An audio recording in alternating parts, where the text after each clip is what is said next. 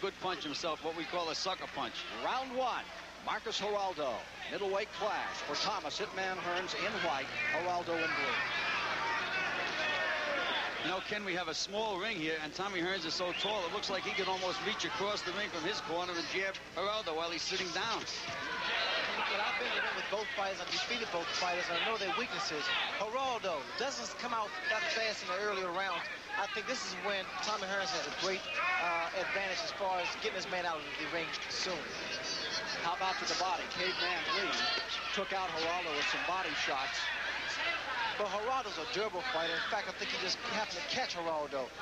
Here, both fighters, they're going for the big one. They want to win. In fact, I think Tommy Hearns is motivated because he wants to fight me again. He certainly does. Do you want to let him? I will let Tommy as soon as he admits that there was no way he could have continued the 14th round. He's yet to admit that, Ken.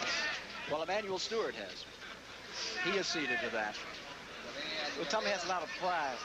In fact, I sense that Tommy will win, although the longer the fight goes, the tougher it's going to be for Tommy, because Geraldo, again, is a very tough and durable big guy.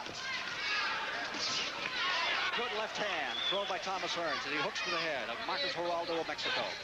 You know, when Duran moved up in weight class, he lost a lot of his punching power.